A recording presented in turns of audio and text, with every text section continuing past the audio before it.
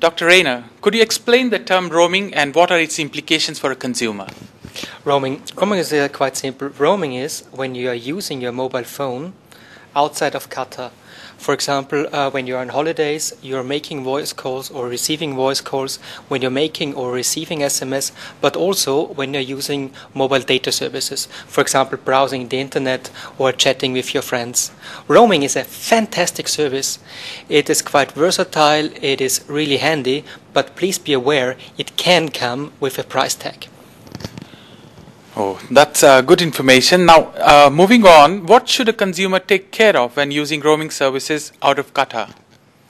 Annie, I think it's most important it is that you know what you are being charged for, that you are fully aware when you are being charged and how much you are being charged.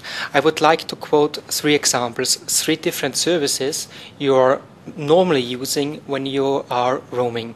First of all, as we all know and what we use most is voice.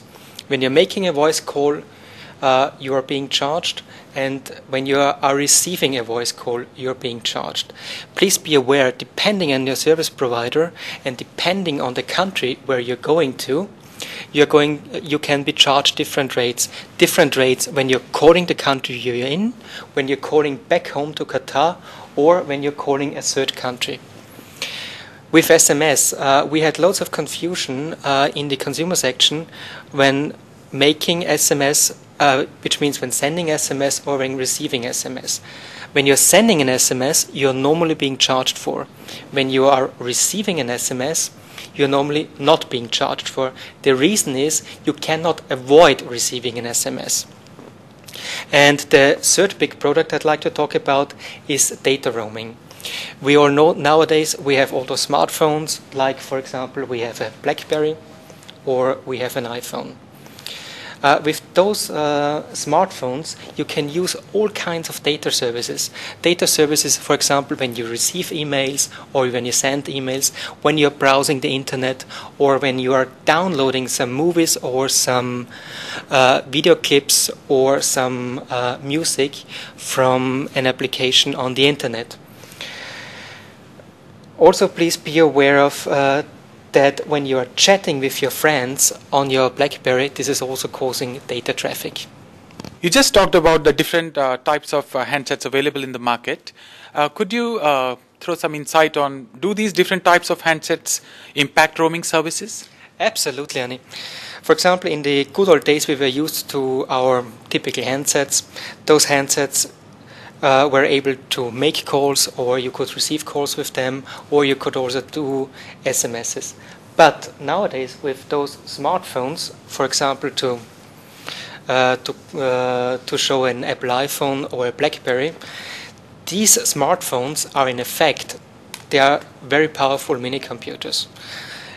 You can do a host of things with them. You can read your emails, you can get traffic updates, you can organize your calendar, plus on top you can also send and receive calls. Many people are not aware of that. Browsing the internet, downloading music clips, chatting with your friends is basically causing some data roaming, and data roaming can be extremely expensive. For example, just the other day a friend of mine came back from a 5-day business trip, and he was just browsing the emails he got from his work, and he was faced with a bill with a couple of $100. So please be aware of all these services, all this new technology. It gives you fantastic opportunities, but please be aware of and inform yourself beforehand what your service provider can do for you in order to reduce your bill. Okay. How can a consumer control his or her mobile telephone bill?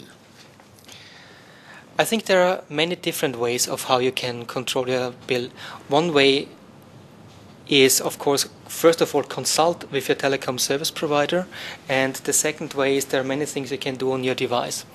For example, when you are asking your telecom service provider, ask him if there are special packages or special bundles for international data roaming. Ask your service provider, is there a cap, or is there a limit you can set above which your international services will be switched off?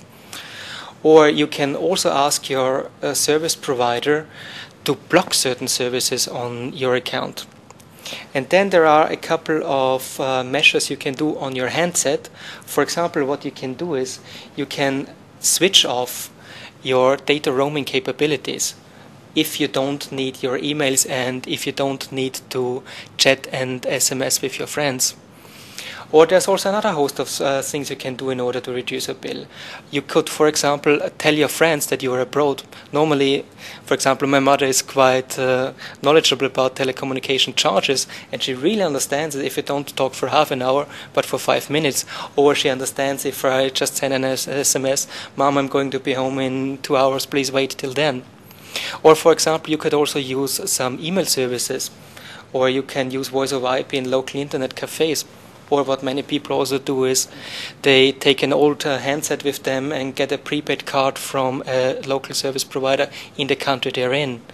So I think depending on the service provider, depending on your package, there are quite a couple of things you can do sensibly without losing touch with your contacts in Qatar. Thanks for the handy tips, Reina. Now, my last question is that in case of a dispute or a complaint about telecom products or services in Qatar, what should consumers do? First of all, Ani, try to resolve the problem with your service provider. Ask for a complaint number, take down the name, the full name of the call center agent, and also take down the solution which was promised by the service provider, and also take down till when this your problem should have been solved. If this doesn't lead to anything, if it's not fruitful, call the service provider again, and if after a sensible amount of time your problem has not been resolved, you can always file a complaint with ictQATAR. And here it really comes in handy when you have all the details and the complaint number with the service provider. As we as ictQATAR, we are trying to resolve the problem for you with the service provider. You can contact us in various ways. You can call us, you can email us, you can write us a fax, or you can also visit us. We are opposite the General Post Office, next to the Commercial Bank Plaza. Thank you, Reina. It was a very insightful session.